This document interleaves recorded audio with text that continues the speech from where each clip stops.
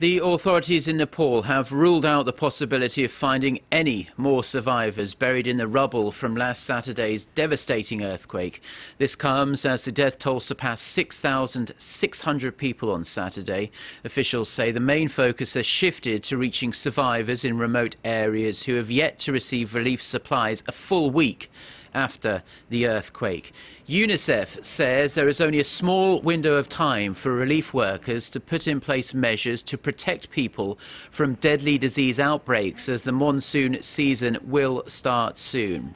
An official from UNICEF says overflowing hospitals, a lack of water, exposed bodies and people sleeping in the open make it a perfect breeding ground for diseases.